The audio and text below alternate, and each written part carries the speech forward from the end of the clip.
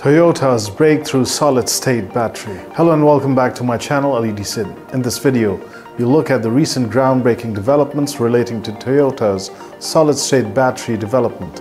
On November 17, the GAC Group, Toyota's affiliate in China, and the Changan automobiles, two major players in China's automotive industry in terms of sales volume, revealed their respective plans for manufacturing solid-state batteries.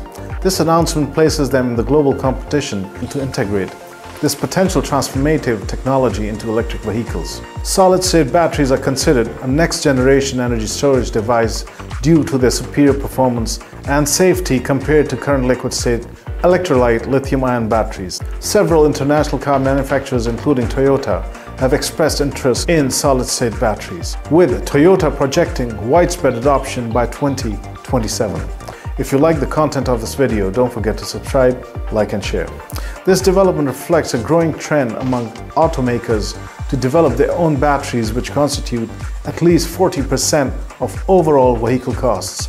In order to establish a self-sufficient supply chain, Changan's president emphasized the goal of achieving sustainable high-quality development. GAC aims to have an EV in production with its in-house developed solid-state batteries as early as 2026. The batteries have already achieved a cell-level energy density of 400 watts-hour per kilogram and have demonstrated effectiveness under extreme conditions. For comparison, CATL's latest Qilin battery has a maximum energy density of 255 watt-hours per kilogram at the pack level. GAC is also working on other battery types, including cobalt-free and sodium-ion packs. Changan, China's fifth largest automaker, plans to commercialize its first solid-state battery by 2027 with a cell-level energy density of up to 500 watt-hours per kilogram.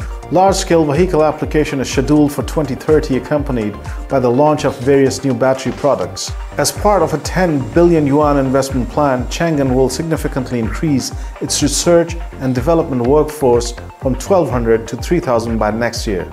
The company is also exploring other battery types such as lithium-sulfur in the coming decade.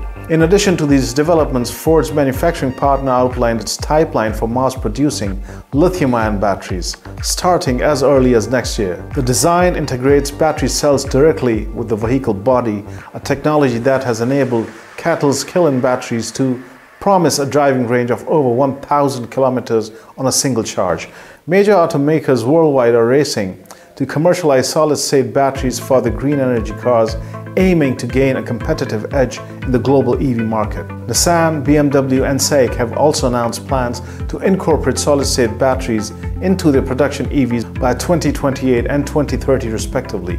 CATL, a significant player in the battery market, unveiled a condensed matter battery in April, a semi-solid-state product with plans for mass production for aviation by year-end. BYD, the world's second-largest battery maker by shipment, has been involved in battery efforts for 2 decades and accounted for 15.8% of global EV battery sales in the first 9 months of 2023, recording a net income of yuan 10.4 billion in the past quarter. Solid-state batteries use a solid electrolyte instead of liquid electrolytes, offering theoretically higher thermal stability and energy density than existing options. However, challenges such as interface instability between electrodes and solid-state electrolytes persists, along with other design issues. With the advent of solid-state batteries with extremely high wattage per kilogram, the race towards commercialization and automobile market share expansion of EVs will certainly take a giant leap. The big problem, though, that will continue to persist is that the principal source of energy for electricity required to charge EVs will continue to be fossil fuels, at least in the short to mid-term future. Don't forget to subscribe, like and share. Thank you for watching and see you in the next video.